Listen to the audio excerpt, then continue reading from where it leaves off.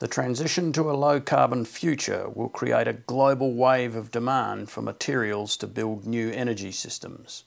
Australia is now perfectly positioned to meet that demand, but we're throwing away our most precious resource at precisely the time it's needed most. As the costs of finding and extracting fossil fuels increases incrementally, and the environmental costs of using them increases exponentially, we're going to have to find new ways to power our society. We're currently witnessing the dawn of a new era as society struggles to find a pathway towards new low-carbon sources of energy. And we're going to need resources to build that pathway.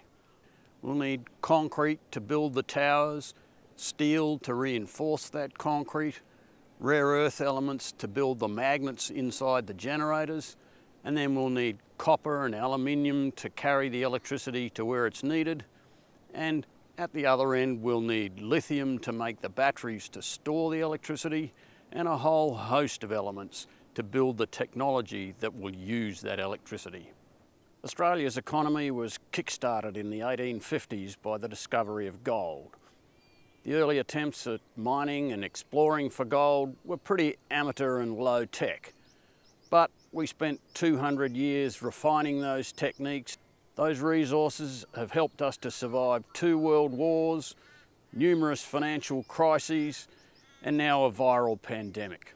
But in fact, the most valuable resource we've developed is human skills. Australians have become some of the best in the world at exploring and developing mineral resources effectively, efficiently, and responsibly. And that skill set now puts us in a box seat to take advantage of the demand that will come from all the new energy economy.